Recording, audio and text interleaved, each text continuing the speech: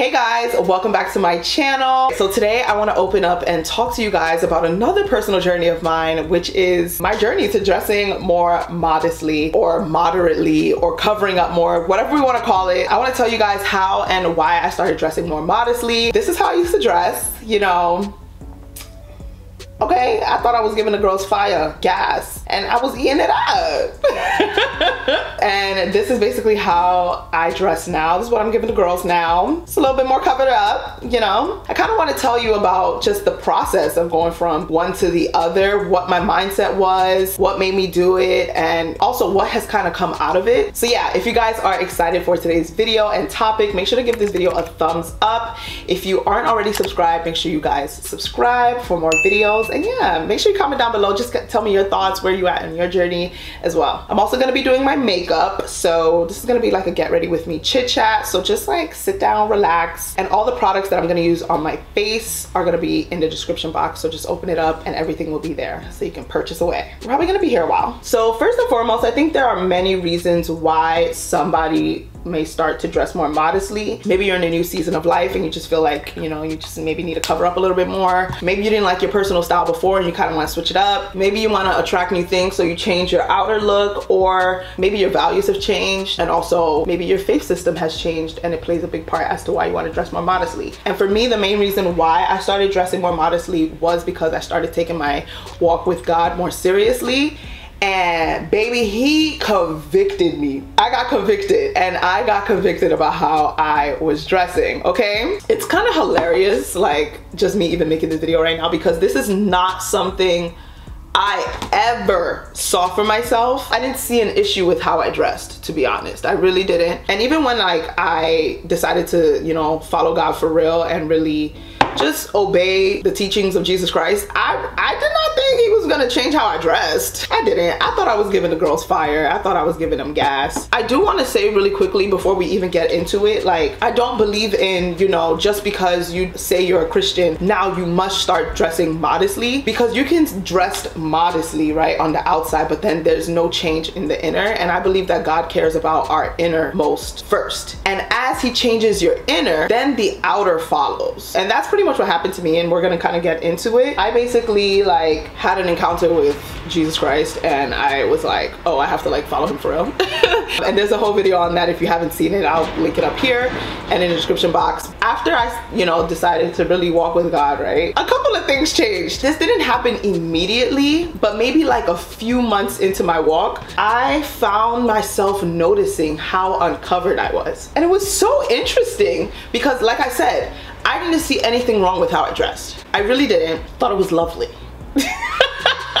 I thought it was absolutely lovely. But I started to notice like how uncovered I was. And let me tell you a little story. So basically, I remember going to a birthday party, right, for one of my friends, and I had to travel there, so I had brought two dresses. One was gonna be like a backup. I didn't really want to wear it, but I just brought it just in case, and then another one that I had just bought but I never tried it on. The first dress that I wanted to wear, which was like semi-decent and like semi-modest, I wasn't even trying to be modest. I liked it, so I just wanted to wear it. It didn't fit. So the second dress I was gonna wear was like it's like a skin tight bandage dress. I had worn it like a few months previously to Nigeria when I was doing Dirty December. Like I didn't see anything wrong with the dress before. But as I was wearing the dress, right, even before I got to the party, I noticed myself kind of like picking up the dress, trying to like hide my boobs a little bit more, because I just felt like my boobs were really exposed. And I'm like, that's weird. Why do I feel so uncomfortable right now? Like, I've worn this dress countless times and I be looking good in the dress. Like, I'm like, what's the issue? Also, as I was, you know, chasing after God, like I tried to like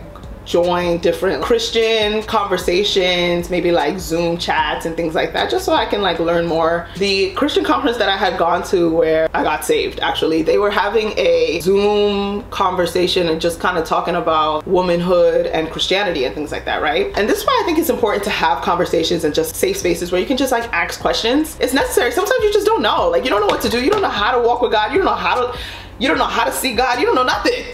So anyway, one girl asked, how do you attract a guy as a Christian? She was like, as a Christian woman, like, how do I attract a godly Christian man? And I was like, that's a great question, girl, because how do you? I will actually never forget. I'll never forget the answer. So And this is why it's important to have wise counsel too, right? So there were some, you know, other women that were maybe like more seasoned Christians in their walk and stuff. Anyway, so they were sharing, and my business coach, I told you she's saved, okay? But she was just like, there's nothing wrong with wanting to attract, you know, a good man, a good Christian man. One of the things you also have to ask yourself, if you are truly looking for a Christian man that's really like chasing and seeking after God's heart, right? She said you should take a look at yourself and see if you are actually attracting him or repelling him by how you carry yourself. For example, like go on your Instagram and like what pictures are you taking? What are you wearing? Does the man that you're trying to attract, does he have to shield his eyes from you because you're half naked? Because a man that's really after Christ, we're not talking about, you know, saying you love God, but then you do everything opposite of God. No, a guy that's really after Christ is trying to pursue. I want to preface this by saying he's trying to pursue righteousness, holiness. He's trying to be more like Christ. Is running away from lust, right? He's not trying to fall into sin. He ain't trying to get tempted. So he ain't gonna look at half naked women. So are you giving half naked? Does he have to shield his eyes from you? So a lot of times, you know, maybe us Christian girls, you're trying to attract a man by wearing less, but really you're actually repelling a true man of God. And I was like, huh, I never thought about it like that. Not to say that the only reason why I started dressing more modestly was because of a man. Absolutely not. But I mean, personally, it made me think about myself. I'm like, I'm saying that I want a guy that, you know, is Christian and loves God. But low key, if he was really like pursuing abstinence, and I looked at my page, I looked at my Instagram page, and I was like, yo, if a man was pursuing abstinence, he would not take me seriously as a woman of God. He would be like, she's clearly not serious. Because I was giving sex. I was giving sex, girl. And here's the thing, like that is what society tells us is good. All we are sold through pop culture, through the media, is sex. To dress sexy, to show off your curves, like give them boob, give them butt, give them thigh. That's what we're told. And that's what I was giving. And I was like, wow, it may work for the world, but for what I'm actually trying to pursue now, which is, you know, going after Christ, being more holy, because God is holy, right? And also wanting a man that is doing the same. I'm like, wow, I'm repelling this man. Not me repelling my man of God. That definitely made me think about how I was dressing. Even after that, like I didn't like all of a sudden start just dressing modestly immediately. No, like I still wore like a lot of the same things that I wore. I just made more like smaller changes, and I just took heed to how I like felt. I think every like Christian kind of has this period where like you start feeling convicted, but you don't necessarily change immediately. And if any of y'all are feeling that conviction, just take heed to it, okay? that's the Holy Spirit. Yes, it is. So it was definitely a process for me, and over time I got more and more convicted, and I just started to like listen to the voice inside of me, who I believe is the Holy Spirit. Because what I've noticed with conviction is you feel uncomfortable. So in order to ease that uncomfortable feeling, you do the thing that then makes you feel at peace.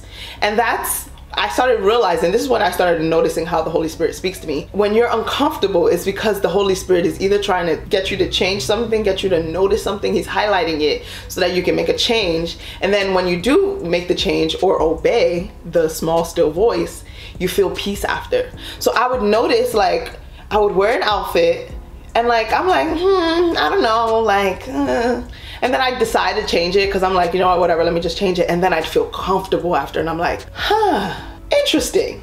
So that leads me to my next point. One of the reasons why I also have really embraced modesty more is because of the comfort and the peace and the confidence that it brings me. I am so much more comfortable in how I dress now. It's lovely. It's actually lovely.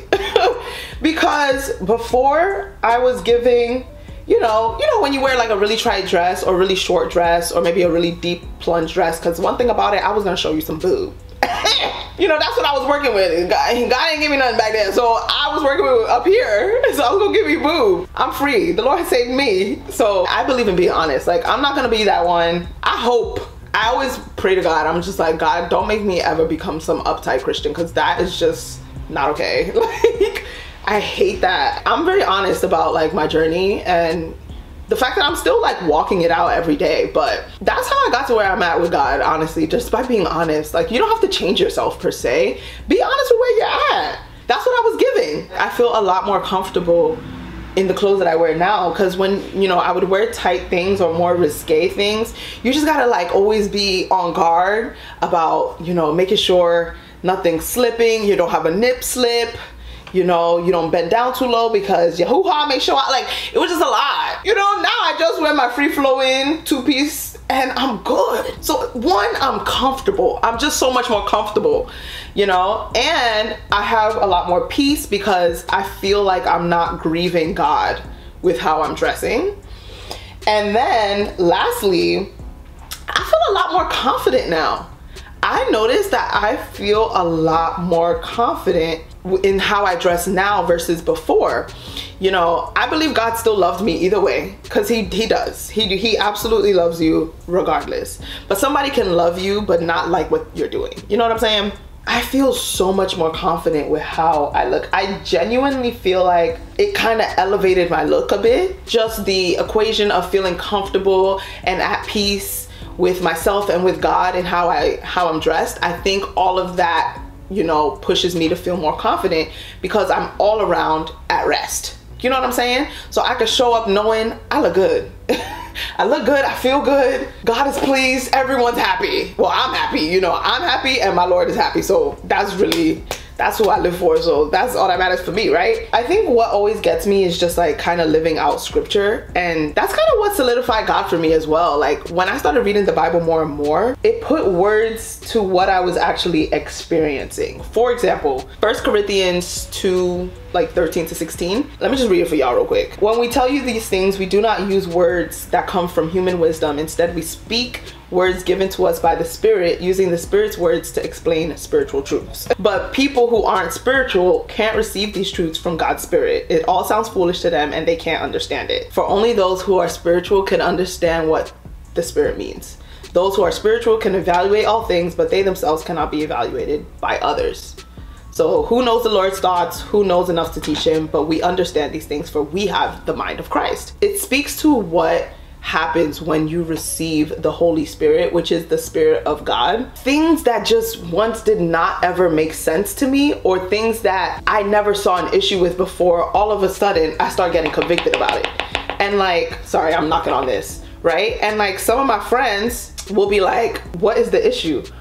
Maybe you're not in Christ, or maybe you are low-key and you, anyway, we're gonna leave you, let the Lord work on you. But like, you know, somebody else, maybe another friend of yours who y'all may trust the same, y'all may have, you know, bonded off of so many things that you guys did which were similar. All of a sudden they don't understand why you want to cover up some more. They just don't get it. And it's literally because, like, when you carry the Spirit of God, you start carrying the mind of God. You start thinking how God thinks. You see things from his lens. And that's really what happened with me. That's really what started happening with me, and it's still happening with me. I see things the way God sees it now. Before, me exposing my breast was not an issue. All of a sudden, why am I so uncomforted? What's going on? You want to just be careful though. Like, let me just say this, like, you really do want to be careful not to end up carrying or like adopting a spirit of religion. That can happen, and you really do got to be careful of it, where you start judging people because they're not covering up, or, you know, they're not doing things the way you do it, and, you know, you're being convicted, so why aren't they being convicted? And you just start like turning up your nose towards people because they are not walking in holiness. Meanwhile, we're all a work in progress, right? Like, even you yourself, me myself, like, I'm not holier than thou, baby. We all still making mistakes.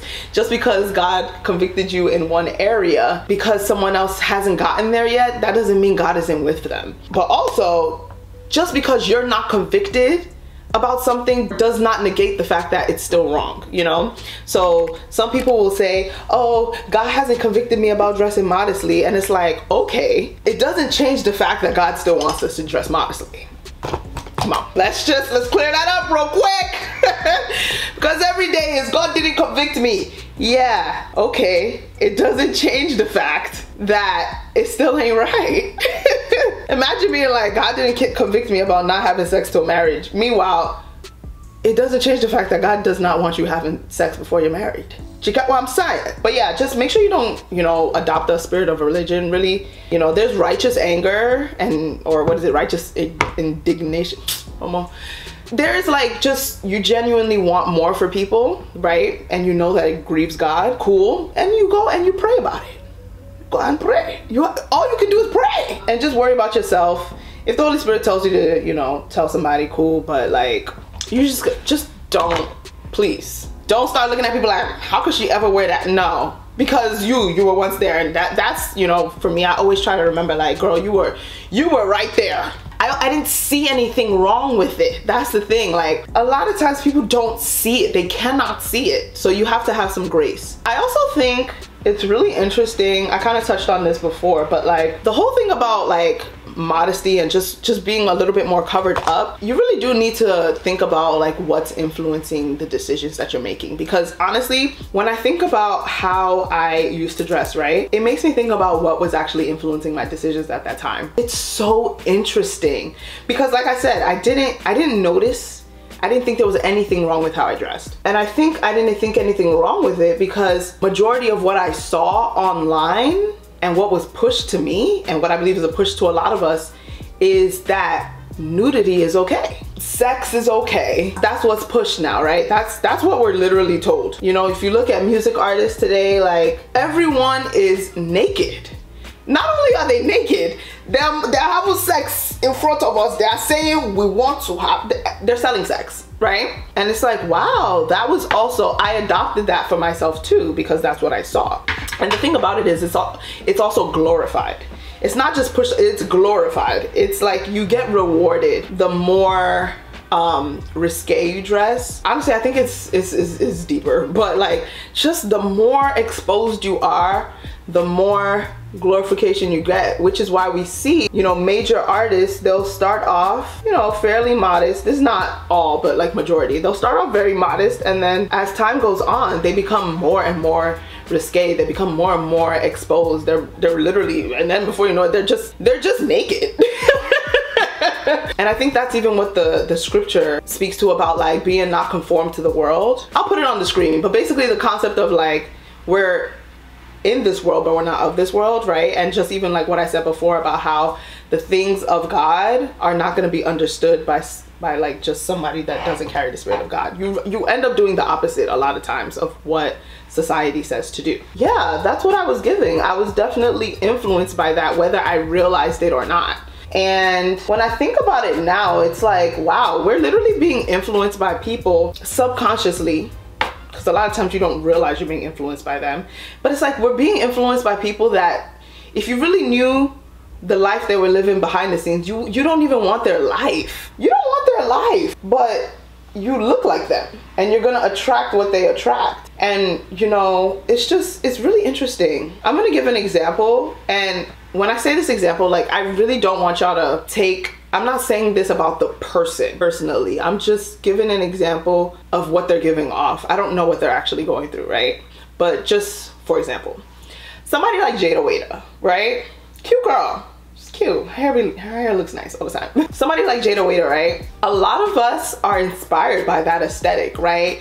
Just like mini skirts, you know, give boob, doop, doop. You know, when you look at her lifestyle, she's getting money, doing what she needs to do. And again, this is not about her personally. I'm sure she's a great person.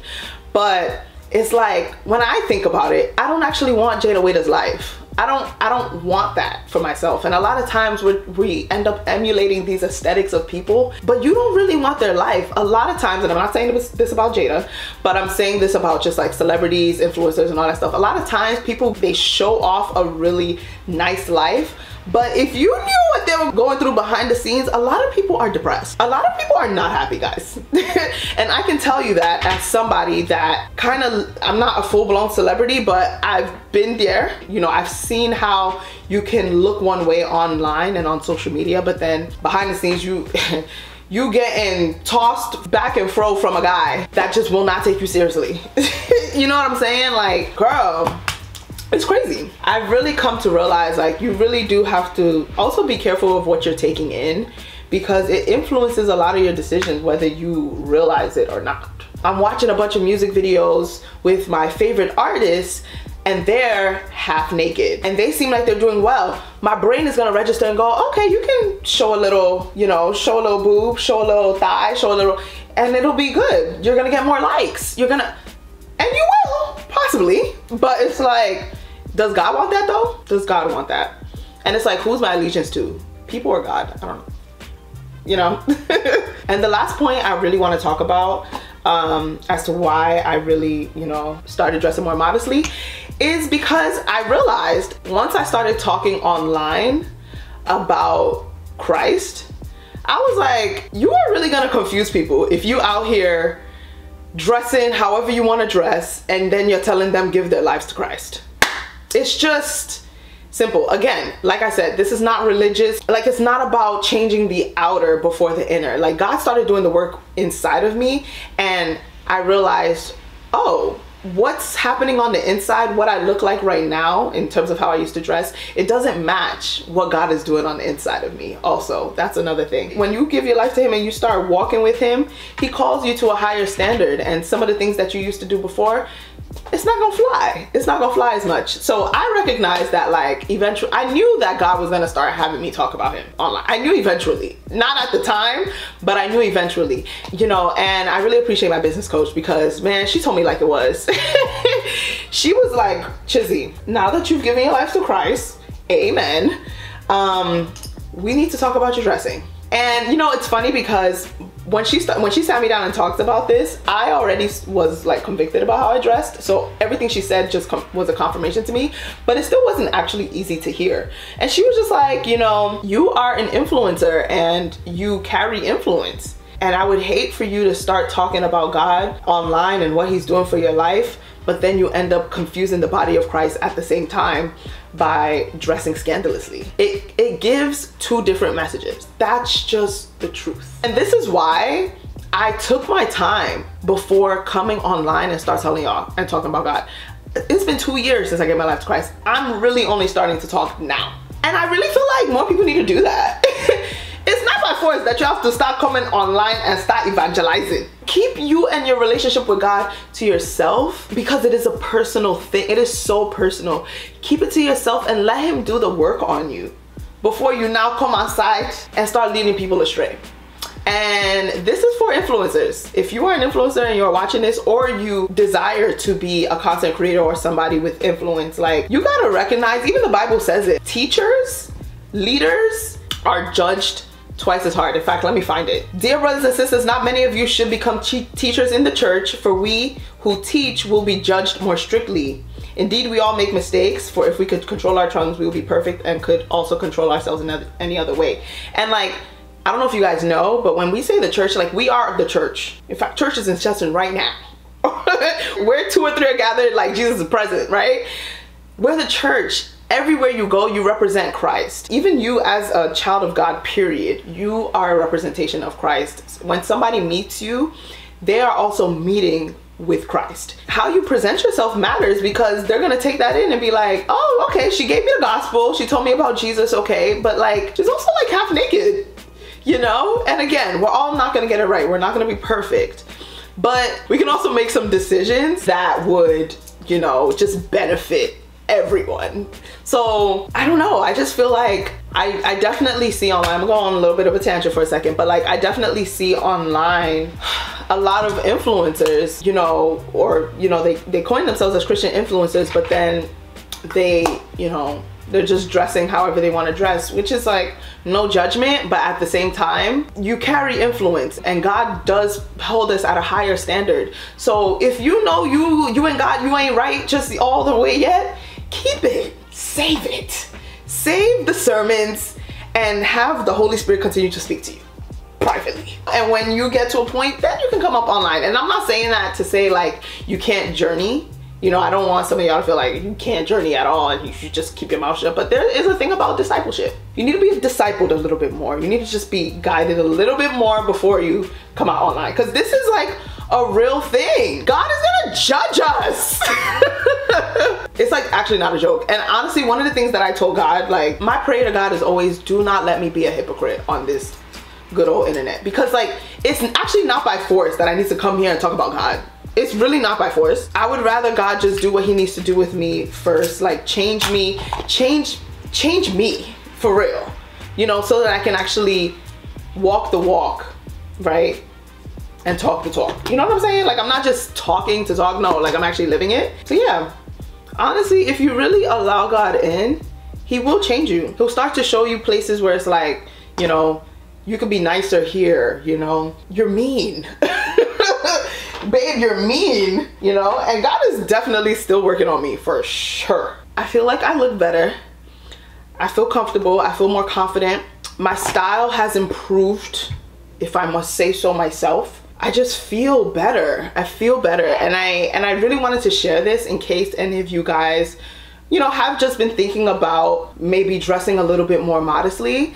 And again, it's a process. You don't have to do a complete 180 immediately, but like just maybe add another layer to something. If you feel a little check in your spirit, try changing and see how you feel after. When you feel that peace after, that's how you'll start to know like, oh, the Holy Spirit was actually trying to like tell me, do this. This is also how you learn God's voice, and this is how I'm realizing like I'm learning God's voice. Like, oh, that's how he speaks. Because a lot of times I used to think God just speaks through like an audible voice, which yes, but it's very rare that people actually hear an audible voice. A lot of times it's through your sensing, like you just sense things in your spirit and you're like, what is that?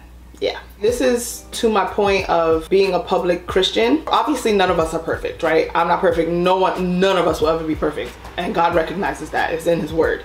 But I do think it's important to just have a selfless attitude if you're going to be a Christian in general, right? If you're gonna like really walk with God, but also as a public Christian, right? Where you're talking about your faith, like you gotta be able to like have an attitude with God where it's, if he starts telling you to like maybe change a couple of things, that you're willing to hear him out on it, you know? And honestly, sometimes God will speak through other people. You know, maybe somebody will be like, hey, it kind of doesn't make sense that you're talking about God, but like you have your boobs are really exposed, babe. Like, you know what I mean? And yes, Christians, we can definitely learn how to deliver a message more nicely to people, but sometimes the truth is the truth, right? And I'm glad I had people in my corner, you know, mentors that could just tell me the full truth, not just half truths to save and spare my feelings. No, they told me the full truth because they knew the gravity of what I carry and who I'm also like connected to and how I'm connected to so many of you guys. And it's like, what we say as influencers matter. It does. Especially as Christians. So it's like, if you want to do what you want so bad that you're willing to just do it in expense of the body of Christ, maybe you need to sit out. Maybe you need to reevaluate why you talk about Jesus online, because why?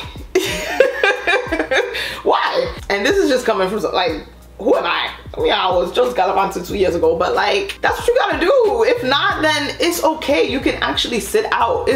Nobody has put a gun to your head and say you must talk about God online, you know? I definitely want more from us influencers that are Christian and are public about our faith. Like, and I just want more for us Christians, period. You know, like we can do better. We can do better. Like, and it's really about yielding to God. Like, what is God saying? Is the Holy Spirit really working in you? Yeah, let me know, guys. What do you guys think about this conversation when it comes to modesty, you know, covering up a little bit more? Where are you at with your personal journey on that? What's your reasoning behind it? Yeah, let me know. And if you guys enjoyed this conversation, make sure to give it a thumbs up and subscribe if you're not already. And yeah, I'm gonna catch you guys in my next video. See ya.